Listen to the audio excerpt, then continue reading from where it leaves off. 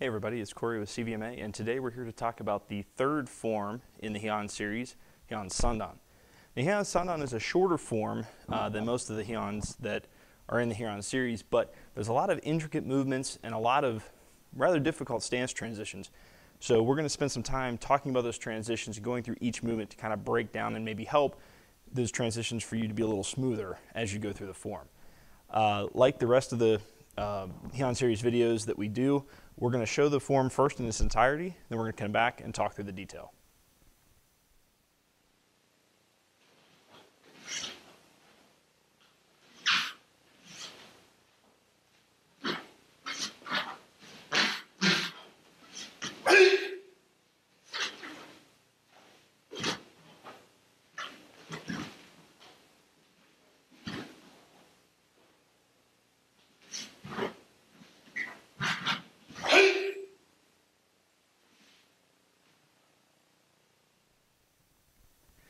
All right, welcome back. So we're going to start talking about the detail of this form.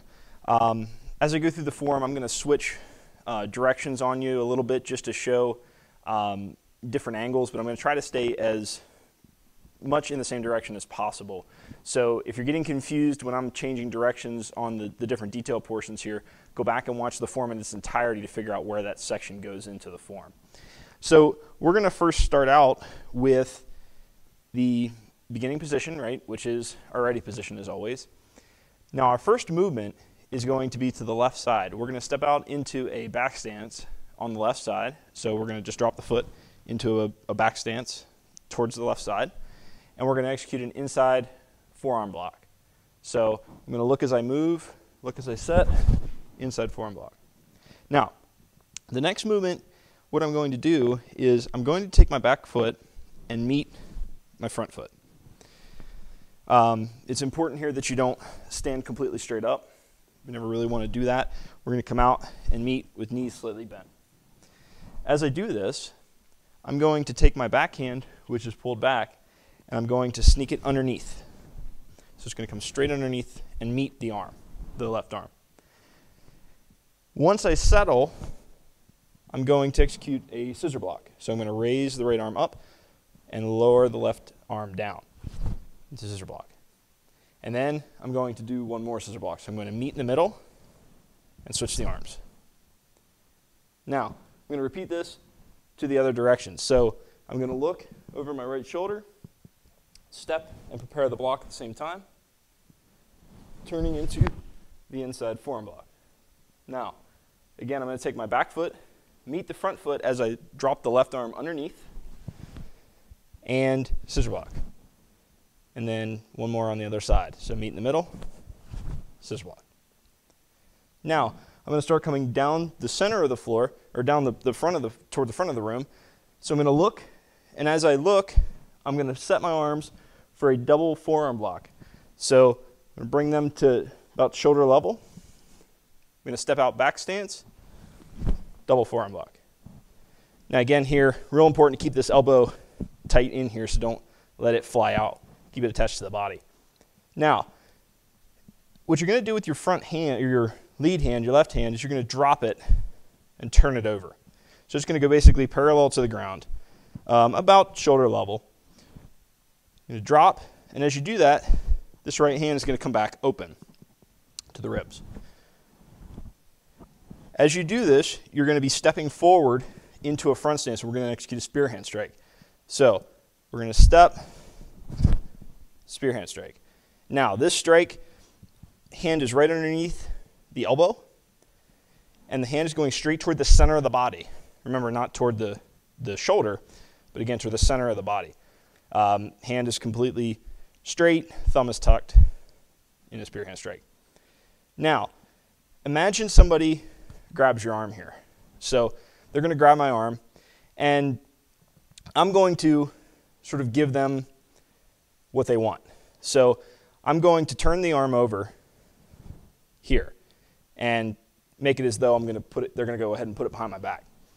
Well, at the same time I'm doing that, I'm going to take my feet and I'm going to switch my front stance from this direction to the left. So I'm just going to pivot my feet.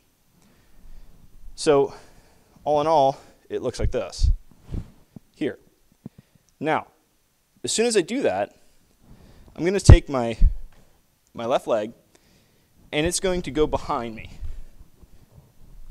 So as it goes behind me, what I'm going to do is sneak this right arm that's being trapped underneath this way.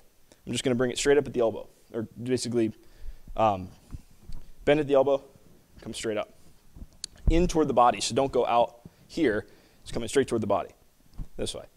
So as I do that, that back foot's coming around here. Now, once it's done that, it's going to go back to ready position here.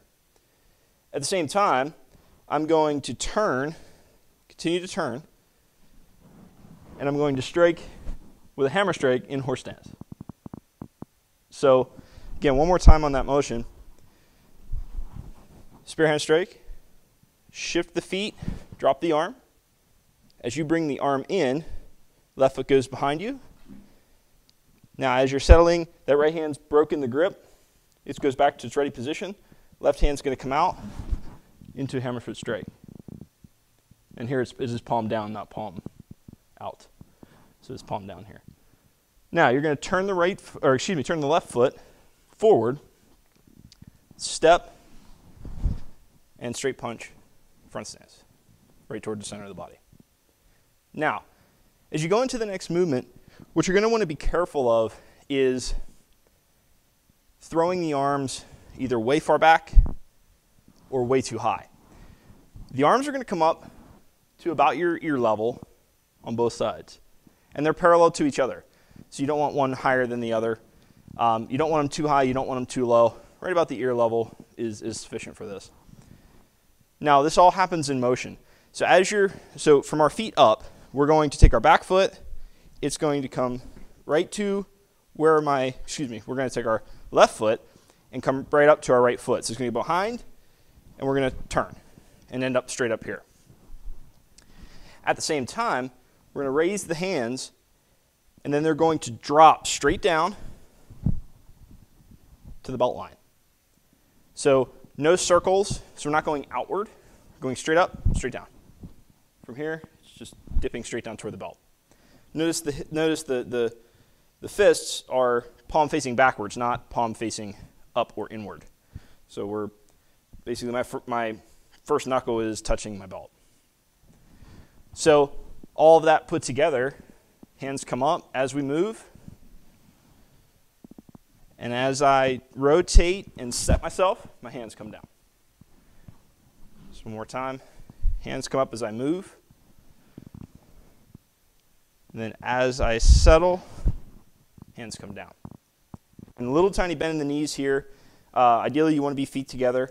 You don't want to be locked. Just nice, natural, little bit of a natural bend to the knees. So just so you can see the turn from this direction, as I start to turn, hands come up. As I settle, hands come down. So one more time from this direction. Hands up, hands down. Now, the next motion, I'm going to take my right leg, lift up, and step it out in front of me on the straight line. So feet are now on a straight line. So I'm stepping a little bit inward. And as I sit on my foot, I'm going to turn my hips, go into a horse stance, and let the shoulder come across, let the elbow come across the body. Then going to bring my hand up into a back fist and return it to the hip. So one more time from this direction. Right leg raises up. I step out. I turn the hips, let the shoulder come across, back fist and return. Now, big key here, don't let your body bend, go lower this way, or rotate too far inward. So it's going to look like this from this direction. I'm going to raise the right knee, step it out on the straight line. As I settle, I'm going to turn the hips, let the arm throw across, back fist and return. One more time. Raise, return. So in form, it would be here, raise up, and return. Now we're going to do the same thing. Now we're going to take the back leg, raise it, sit it, throw the back fist and return. And one more time, and return. Now I'm taking small pauses in there. Those pauses won't necessarily be there in the form. It would look more like this. I would come out here, here, here. Now, once I'm done with that third motion, hand is back at the hip. I'm going to bring my arms across, bring the hand out, turn the foot, step, straight punch. So from this direction, it would look like my final throw. Hands across, hand out, step punch. So, final motion, final two motions, I'm going to bring the right foot up into sort of like a horse stance. Going to bring the left foot back around. And when I turn, I'm going to end up in a horse stance. I'm going to bring my right hand, my right elbow, across my body. Here. Now it's very important that you don't overturn here like this, and that you don't end up turning the foot and bringing yourself off balance. You want to just, from this position, bring the foot up, turn, and settle. Now, when you're doing the form, that movement here is not its own independent movement. So you don't go here to here to here. It's all fluid motion. So from here, you're just going to step the foot up to here. So show it this way so you can see. I'm going to step up. As soon as that foot sets, left foot's coming back behind the body. And bringing the right elbow across. So to put it back in the form, here, up, throw once, and then it's a little shuffle. It's just a little bit of a shuffle there. So you don't need to bring this left foot together. You're just going to throw, shuffle, throw the other direction. So the left arm's going to come up across. Then slide and return to ready position. So I'm going to do that motion the regular way one more time, and then I'll do it toward you. So here, slide the foot up, right arm across, shuffle, left arm across, out. In the other direction, stepping the foot up. As soon as it sets, start to move. Right hand across, shuffle, left hand across. Now, when you're doing that, the way I like to do it is with my head. I'll come up, and as soon as this foot hits, and I'm starting to turn, that's when I'll turn my head over the left side. So I'll come up here to go the other direction. As soon as this foot sets and my hips start to turn, that's when my head goes. I kind of tie the hips and the head together. Here, shuffle, here. So that's the Heian Sandan. As you can see, it's a little shorter, but it's definitely more complex in its movements. In another video, we'll start talking about the bunkai of these movements and what these all really mean. But in order for that to make sense, you have to have these little pieces of detail down. So take your time going through this form, work the individual pieces of this, and if you have questions, throw them in the comments. If I don't know the answer, I'll get somebody who does. But this is a lot of complex movement, complex motion. So take your time doing this form. Definitely don't speed through this one, especially when you start. Take your time, go through each movement, and you may find that on some of those movements, say this movement here, when you step and turn, you might find yourself overturning or losing your balance.